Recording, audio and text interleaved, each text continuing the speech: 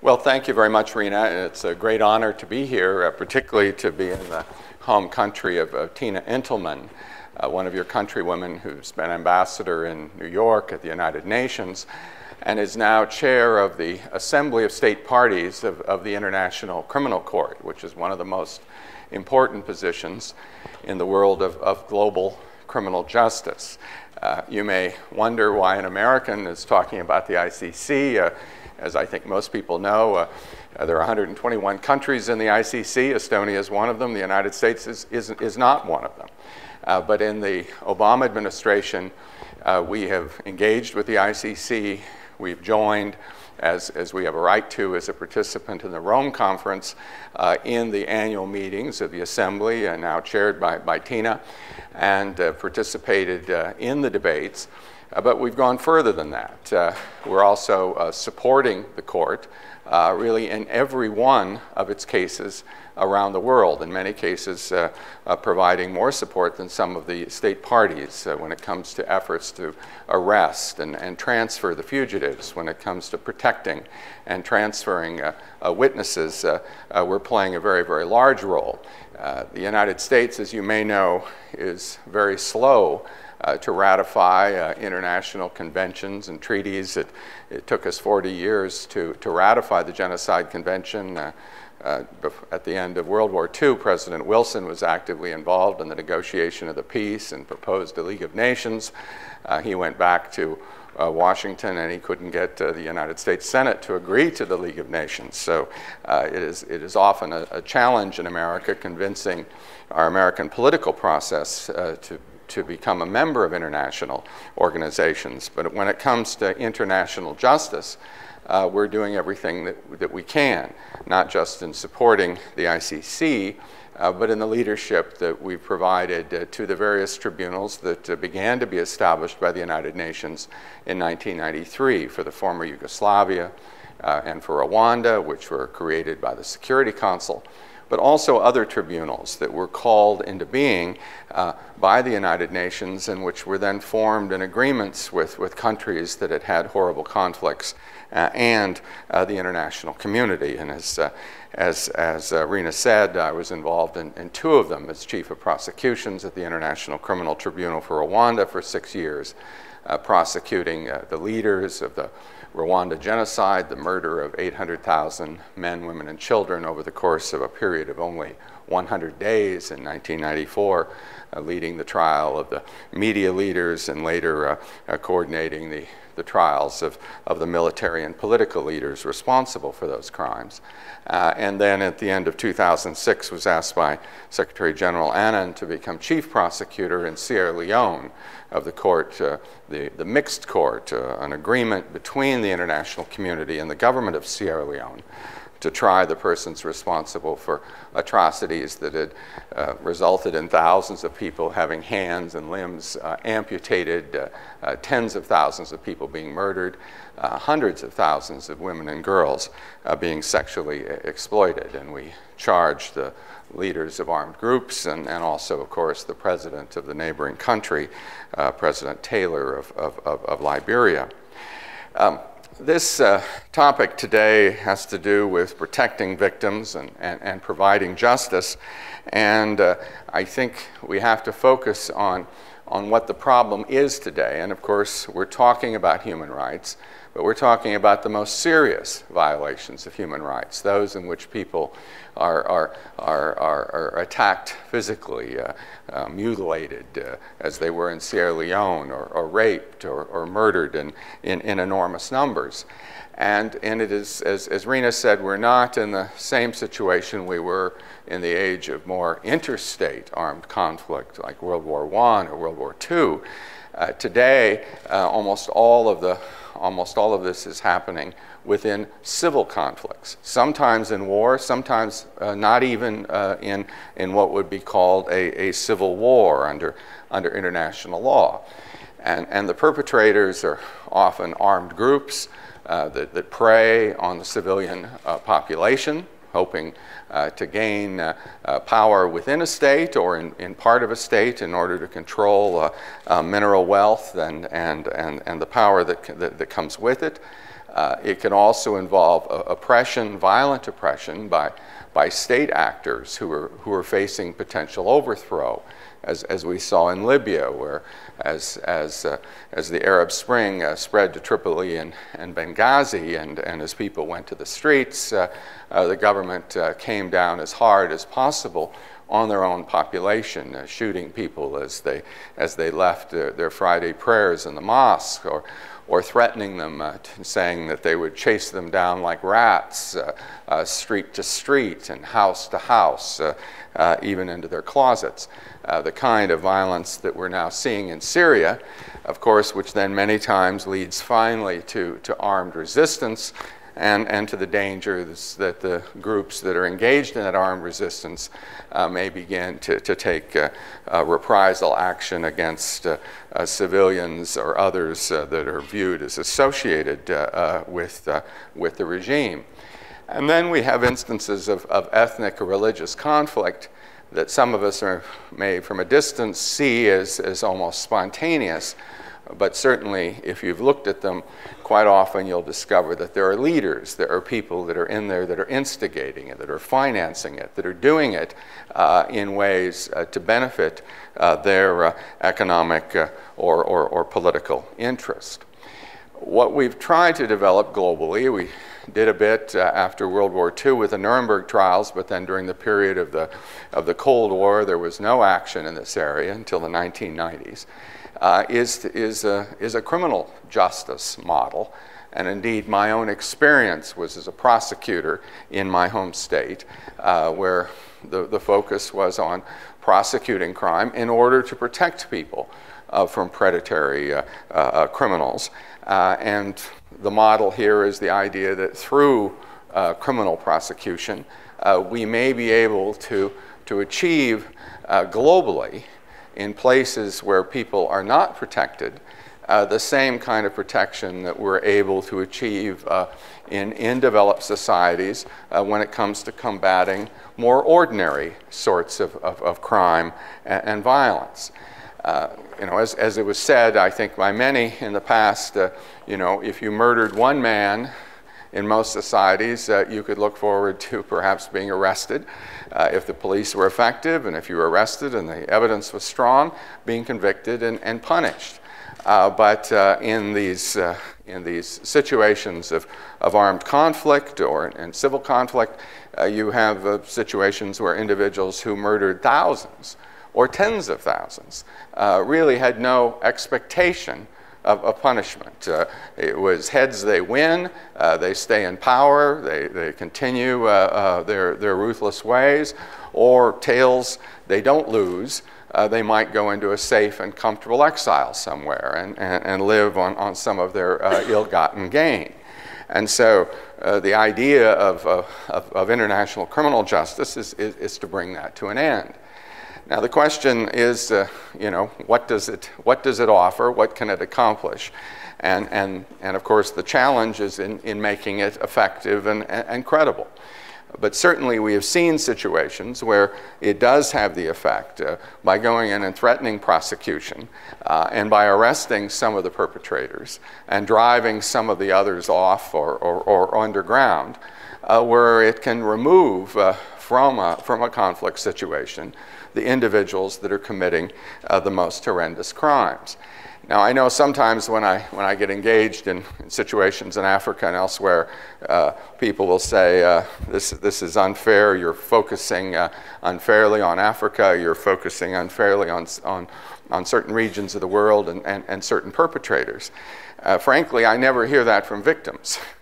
I remember when we established the Rwanda Tribunal in 1994, the plea from Africa was, well, you established a tribunal for the former Yugoslavia in 1993.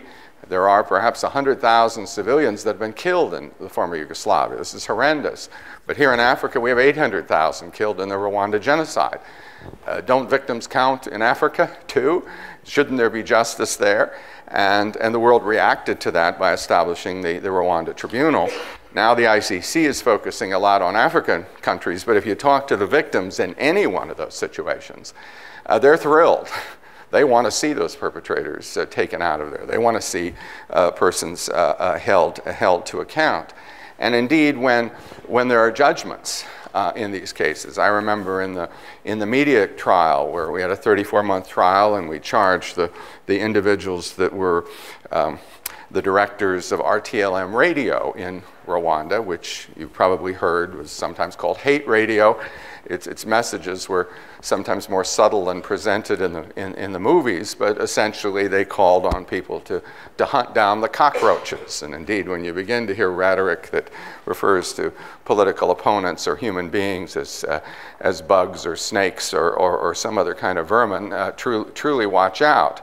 And this radio became a major force for inciting the genocide and was also a force for command, control, communication that would actually direct the militias toward hiding places of members of the Tutsi ethnic group. And it was a very complicated case proving the relationship between the communication and the action by the killers. It was a very challenging thing in particular to show that these directors had control of the radio during the specific time. But eventually we won historic convictions against the leaders, the first convictions in the history of the world for direct and public incitement by the leaders of the mass media.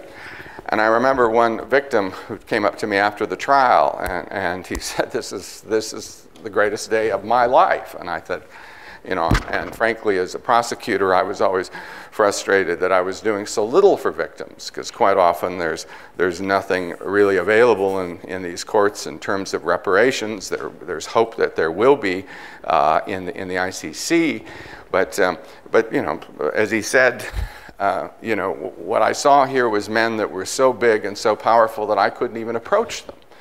That were absolutely beyond the reach of the law or beyond the reach of reason. And now they've been condemned by the international community. And the suffering that my family experienced, the death of my children, the death of my sister because of these kinds of inciting broadcasts, they've been recognized, and the world has basically declared the wrongfulness of this conduct. The dream, of course, is that by these kinds of actions we can deter the crime. And of course, deterrence, even in a national justice system, is always something very hard to prove, whether any particular punishment deters. And of course, we know that no matter how effective law enforcement is, there will be people committing crimes no matter what.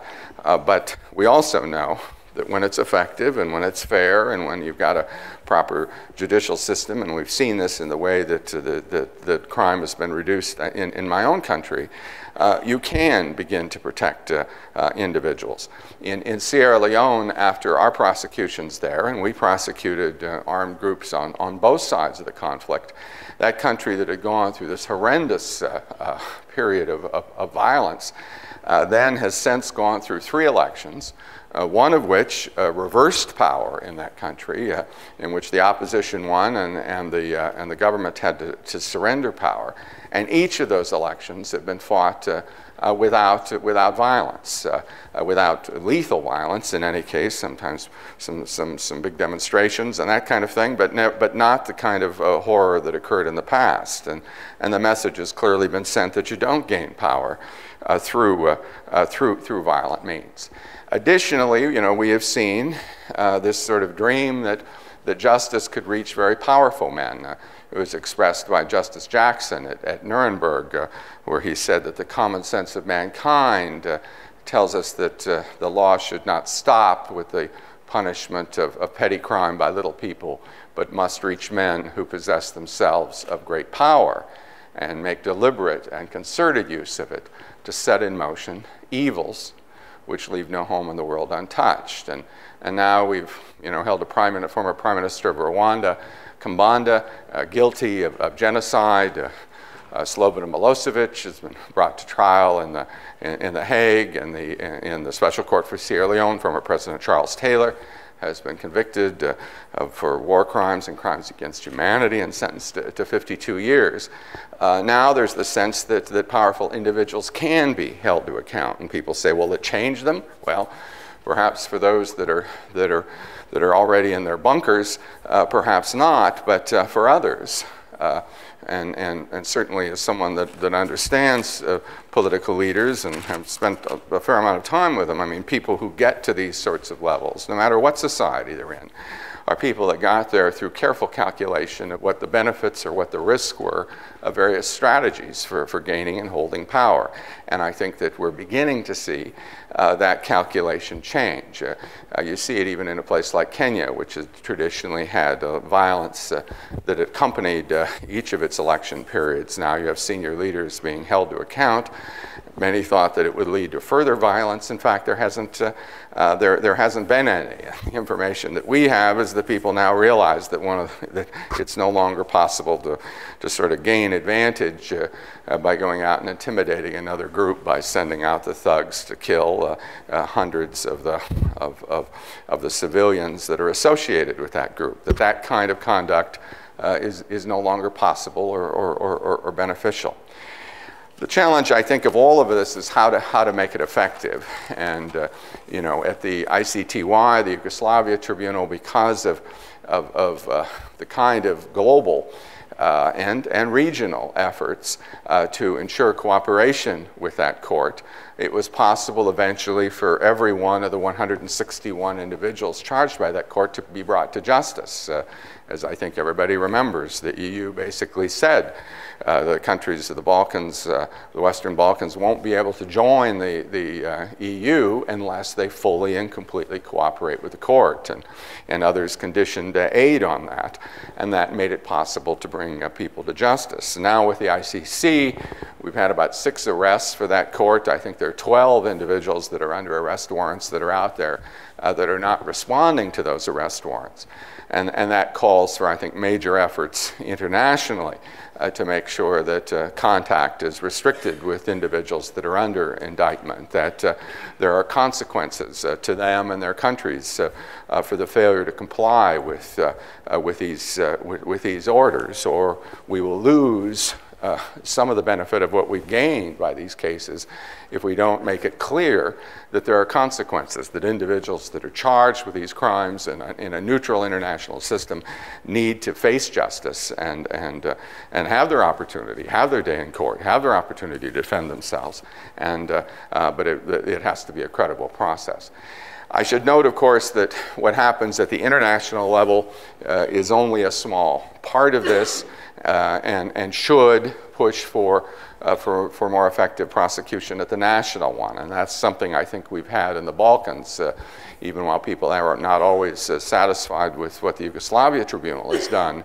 Each of the countries, Croatia, Serbia, Bosnia, has engaged in national prosecutions of mid-level and lower-level war criminals, sometimes by persons of their own nationality who victimized others. And I think that the fact that that's happening is to some extent a reflection of international justice, but probably the most important part of it. Finally, I'd note that obviously, you know, I mentioned Syria is a situation where the international community has not yet been able to be involved in terms of being able to bring international justice to bear. But just because there is not yet a court does not mean that the international community doesn't have a role and can't begin to move this forward. We see it in the commissions of inquiry established by the Human Rights Council, of which Estonia is now becoming a member, and other commissions of inquiry that have been established multilaterally, like the one that was established on Kyrgyzstan, in which Rain Mullerson of Estonia was a member, that established the facts through a fair and careful process, and lay the foundation for justice later.